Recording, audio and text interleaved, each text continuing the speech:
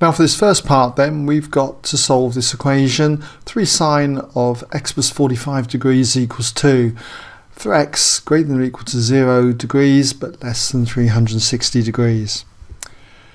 So to do something like this, what we need to do is first of all divide both sides by 3. Okay, so if we do that, what we get is that the sine of x plus 45 degrees equals 2/3, 2 divided by 3. Now don't make the mistake next of thinking that this is sine x plus sine of 45 degrees. You can't expand the bracket like you would with numbers. Okay, this is a function here, so you can't do that. What you've got to do to get x plus 45 degrees next is to inverse sine both sides. So therefore x plus the 45 degrees equals the inverse sine of 2/3. Now at this point, what I would do is to draw a quadrant diagram. Something like this, okay? And if you're unsure about quadrant diagrams, I've got plenty of tutorials on my website on this. So this would be 0 degrees, we're working in degrees. This would be 90, 180, 270, 360 degrees again.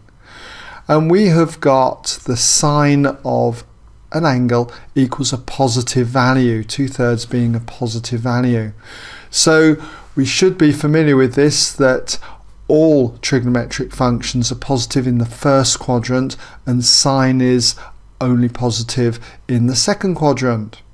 So it's the first and second quadrants that we need to draw a line in, inclined equally to this horizontal axis, mark those two in, and what we want is x plus 45 degrees going from 0 to 360, so we need to turn in an anti-clockwise direction. Starting from here, the first line is this turn, and this is x plus 45 degrees. This is a possible solution. The next solution, we start back from here, the 0 line, turn to the next blue line, all the way around till we get to there. This too is another x plus 45 degrees solution. So what we need to do now is just inverse sine the 2/3. Okay, so let's just slip this up down here, move it slightly to the left. X plus 45 degrees then equals the inverse sine of 2/3. Make sure your calculator is in degrees mode. Very easy to forget that you're in radians mode maybe from an earlier calculation. So just check that you're in degrees mode.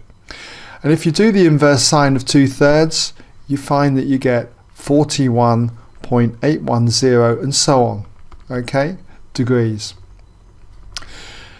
Now the common mistake that a lot of students I find make is to take the 45 degrees immediately away from this and then go on to do the quadrant diagram. Don't, okay? Always do the quadrant diagram at this point here. So this angle in here, this blue angle as you see here, is a possible 41.810 degrees, okay? That means that this one over here is also 41.810 degrees. So to get the green x plus 45 degrees, all you got to do is 180 degrees minus the blue angle here, 41.810 degrees. And if you do that, 180 minus 41.810, you get 138.189 and so on degrees. But it doesn't end there, because in a moment we're going to be subtracting 45 degrees from both of these answers. This one will be a negative angle, out of bounds, out of range. This one will be okay when we subtract 45 degrees, but we would need to get another one. And the next one is to turn from here 360 degrees and then do this extra 41.810 degrees. So what I'm going to do is add 360 degrees then onto this value here. And if we do that, you end up with 401 0.810 and so on degrees. As I say, I know this is out of this range, but this is x plus 45, not x. And so what we need to do now to get x is just take 45 degrees away from each one of these three values. If we take 45 away from 41.810 though, we get a negative number, minus 3.19 and so on degrees. So I'm going to put that in brackets because it's out of range. We wanted between 0 and 360. Take 45 degrees away from the 138 odd degree angle and you end up with 93.189 and so on degrees. That's in range.